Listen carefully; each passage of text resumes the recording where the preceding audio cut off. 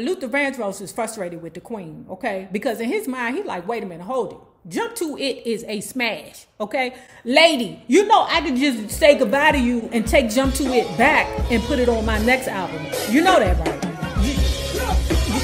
You do know that, right?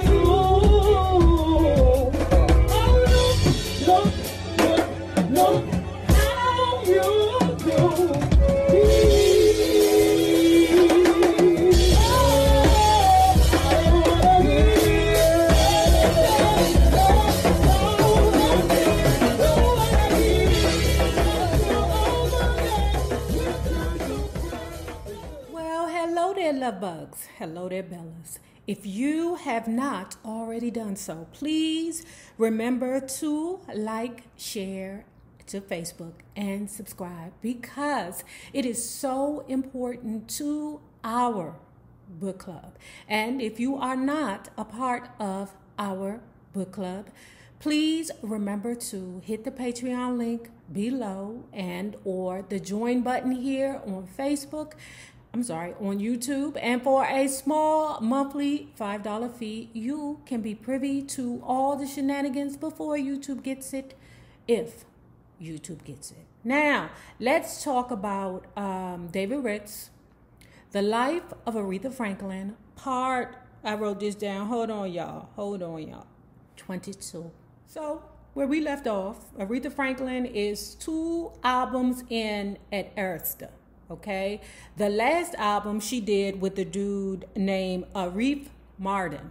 Okay, it wasn't what they projected it to be. Okay, Aretha Martin said because the only hit was a minor hit, Love All the Hurt Away. Y'all know that song, the duet with Aretha Franklin and George Benson. 'Cause you and I were meant to be lovers. This century's over for us. There's no other. We're finally at the rainbow's end. So Aretha knew that what he was doing wasn't working for Aretha. Okay? So he knew that he wouldn't be called back to work with her on the 3rd album. It wasn't until Aretha Franklin collabed with Luther Vandross that she was on and popping again. So when Luther Vandross sat down with David Ritz to tell his side of the story about how him and Aretha came up with the hits, Luther explained to David Ritz that it was an epic story. If you want to hear about it, here it goes. So it's 1981. And Never Too Much, his first single, came out and it was a hit. That mug went gold, and he was in the money, right? But how he puts it is that, okay, he come from the projects in New York, right? But he been making money a long time in the disco scene. He said that he was singing backgrounds in the disco scene for a while and jingles, okay? Him and Patty Austin were probably the most successful studio singers of all time. And he was in Chic. I didn't know that. He said he was the one that said, yowza, yowza, yowza. Didn't know that. So he's still sitting down with David Ritz, and he tells the story about how he was being interviewed by Rolling Stone magazine. Okay. And he told Rolling Stone magazine who influenced him in his career, and that he would love to work with this woman, Aretha Franklin.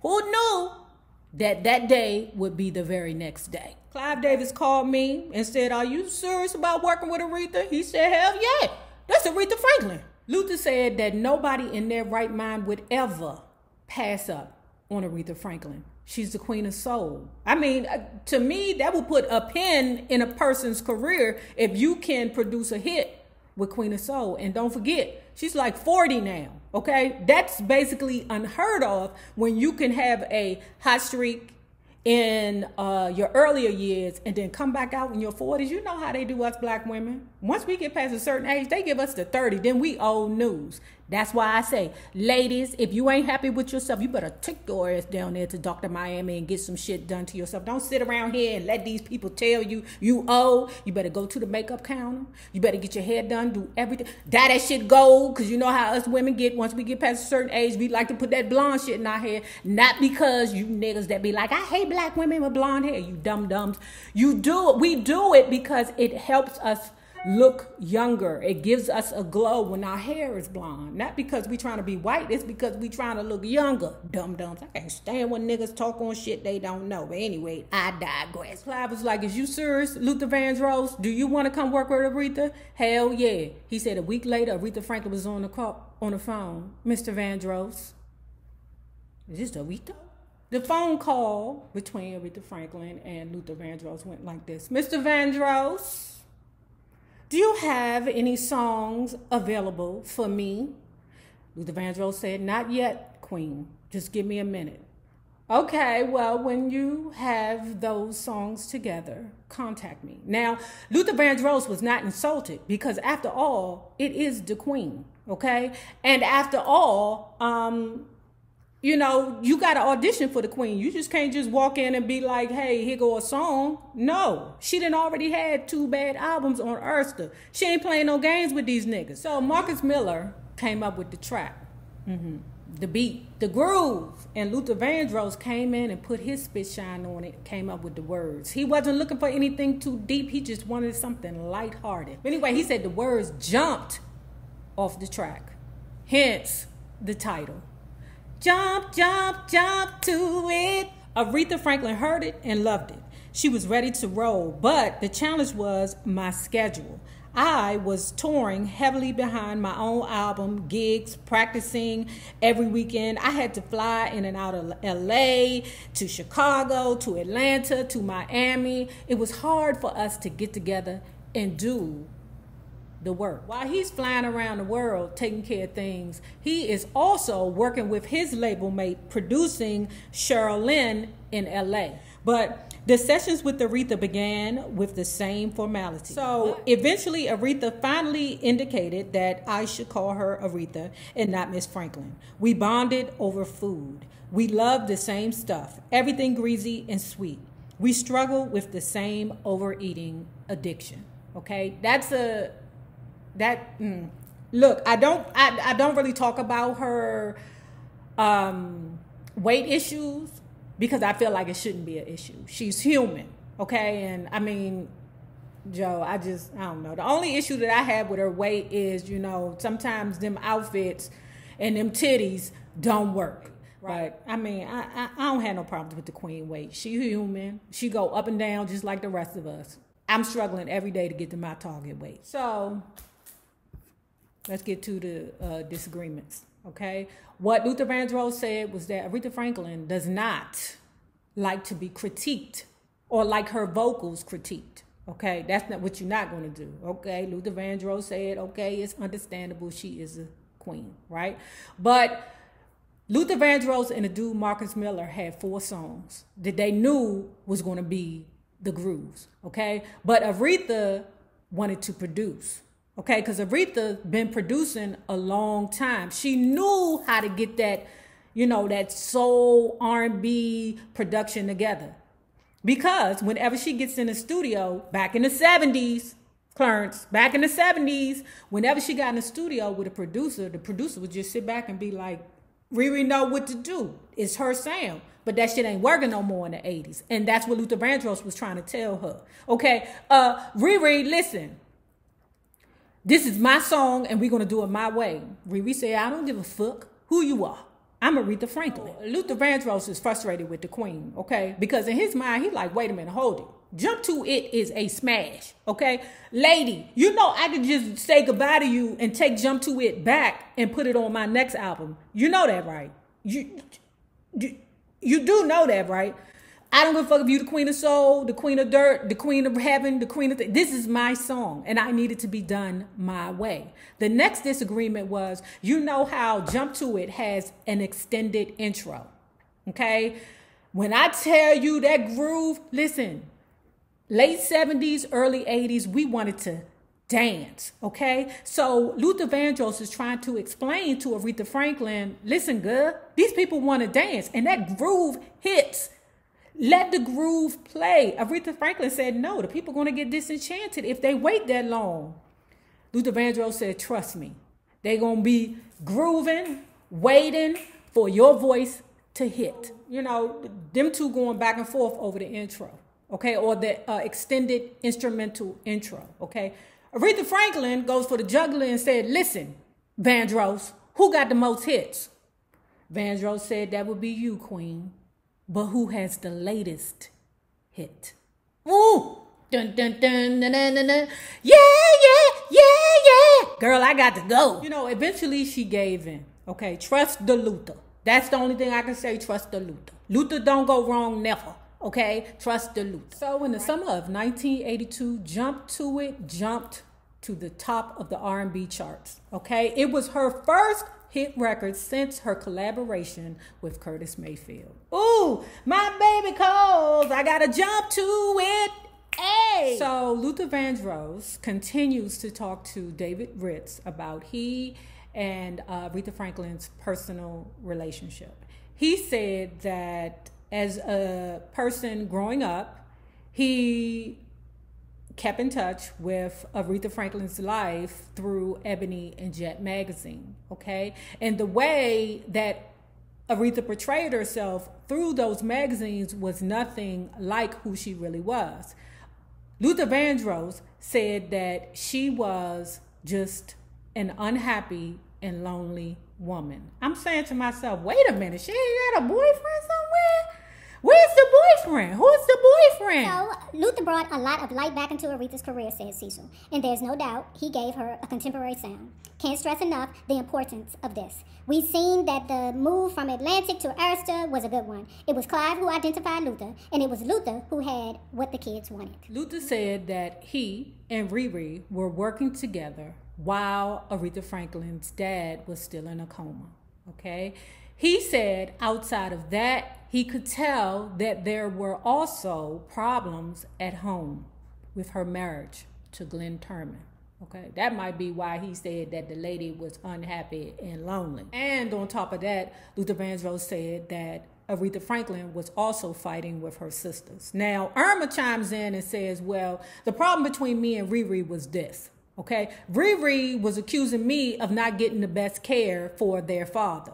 Irma is like, listen, I understand that you trying to hold on to our daddy, but basically, Riri, don't blame me because things aren't going the way you want them to go as far as dad. I'm doing the very best I can while you out there on the road. Now, on August 9th, Jet Magazine, Jet Magazine, them niggas. But anyway, Jet Magazine did an article with Aretha Franklin.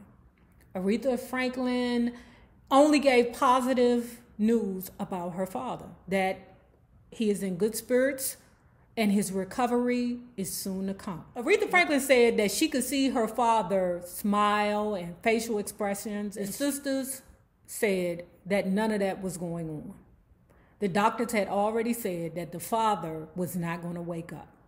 Aretha, despite all the information that was given to her, you know, she's believing in miracles, but baby, that miracle didn't happen with this one. So on August 23rd, Jet reported that the Queen of Soul, Aretha Franklin, and Glenn Turman were in trouble. That motherfucker Jet Magazine. Aretha Franklin's brother, Cecil, said that both Glenn Turman and Aretha Franklin were good people.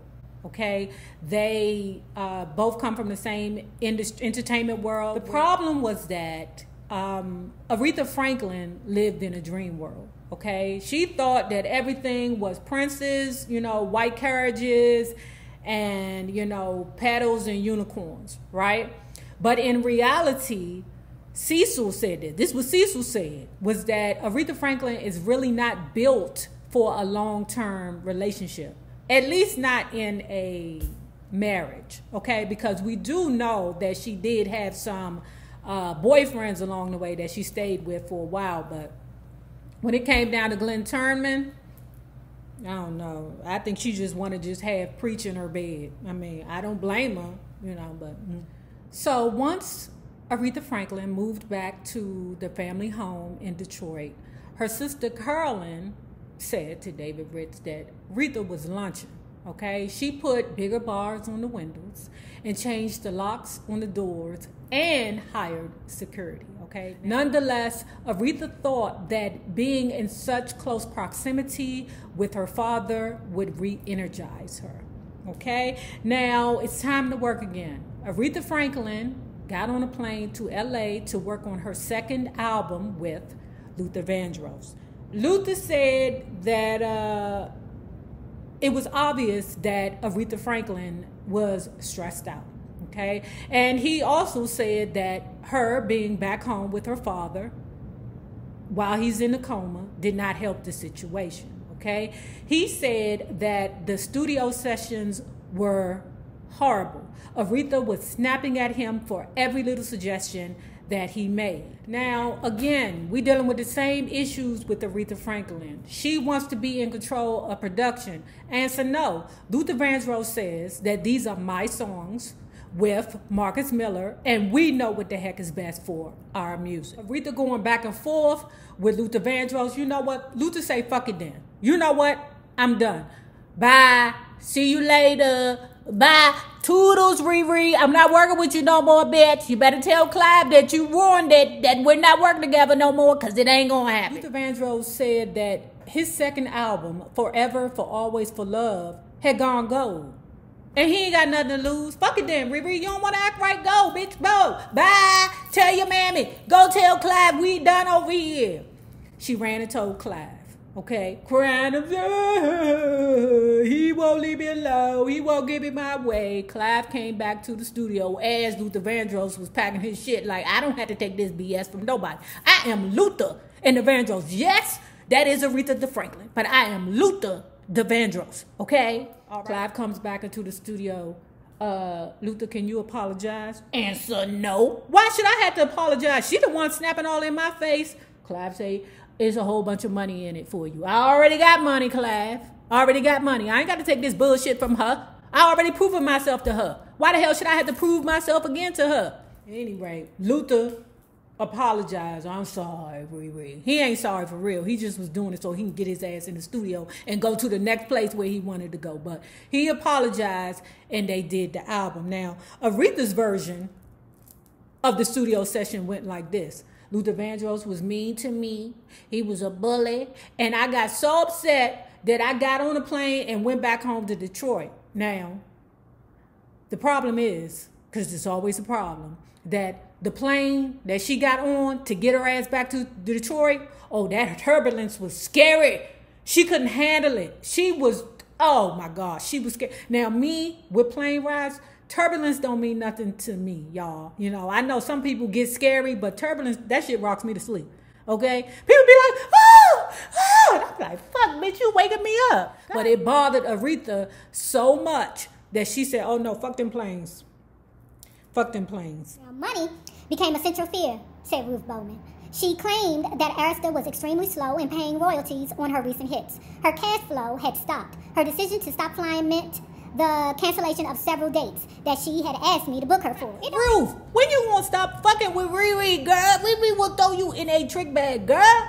Okay, fool me once, that's your fault. Fool me 972 goddamn times, it's still your fault. Anyway, okay? Because she not flying no more, she had to cancel several shows, okay, which cost her a fortune. So that's the problem. Riri, the problem is that you keep booking these shows and canceling them. Who the hell got cancellation funds just sitting around just to pay motherfuckers because I told you I was going to do it and then I'm not? I'm lost. I'm lost. Now, keep in mind, also with money, she is still taking care of her father back home to keep him alive. I think they said the cost of it was like $1,200 a day or a week. Which one was it? But anyway, it was a lot of money for the 80s, okay? So she came up with a ball for celebrities. Okay? So because of her financial woes with herself and that it cost actually $2,500 a week to care for her father, she came up with the idea of the celebrity ball. Jet magazine reported in its November 7th issue that Aretha Franklin was hosting or sponsoring the second annual artist ball to benefit her comatose father. So in November 1983, the same month, Jesse Jackson announced his bid for the presidency of the United States. An article in Jet reported RESPECT. That's what Queen of Soul Aretha Franklin says she wants from Arista Records. Now, this is the thing. Oh, I forgot to put my glasses back on. Hold on. This is the thing, okay? Arista, or at least Clive was saying to Cecil, whenever Cecil would be like, Clive, look, Riri is saying she's not getting her money. Clive say, I'm sorry, but that's not true, brother. She's getting her money. Cecil looked into it and found out that because Aretha had a propensity to switch around banks when she got upset. Okay, motherfucker, I'm Aretha Franklin. You ain't doing what I want you to do. Oh, you pulled out too much money, bro. You know how we do. When they keep hitting us with them NSF fees, oh my God, we get pissed. We like, fuck this bank. You know how it be, you know, when them NSF fees be pounding up on it. But anyway, I don't know if that's what happened with Aretha Franklin, but I don't know no other reason as to why a woman would keep switching from bank to bank to bank to bank. Okay, so that's the problem. Okay, and because she's not organized, she would not update Clive and them down to the human resources and let them know, okay, this is my new bank. Put my new money in my new bank. So the royalty checks have been released. It was just that she didn't know where they were because she jumped around to so many different banks. So being the gentleman that Clive Davis is, okay, gentleman. Like, I don't think he's Clive Davis to me seems like if you was to ever let him spend the night over your house, you know what I'm saying? Like, you would have to lock your door because Clive Davis seemed like the type of dude that would sneak into your room and suck your husband's dick or something, you know, while y'all sleep. Like, I don't know, but they called him, Cecil called him a gentleman, okay? But, you know, I digress. But anyway, he said that Clive Davis, being the gentleman that he is, he did not hold that against Aretha Franklin throughout her career at Arista. Cecil said that finances have always been a problem for his sister, okay? And so has romance. So here we are in these roots. Aretha Franklin called him Mr. Mystique. She said that their affair started in the 60s and went on through the 80s, overlapping her relationships with Dennis Edwards, Ken Cunningham, and Glenn Turman. She insisted that no one knew his identity, not even the members of her family. She claimed their affair was rekindled shortly after her return to Detroit. Riri, so you sitting here and you telling the Jet that every man that you associated yourself with publicly, you've been cheating on him with some dude named, what's his name, Mr. Mystique? Is that what you telling me, girl? Child bang. At any rate, love bugs, if you have not already done so, please remember to like, share, and subscribe because it is so important to our success here on the YouTube. Now, remember this. The same people that you meet on the way up will always be the same people that you meet on the way down. My naysayers, my patron loves. You babies, have a good one.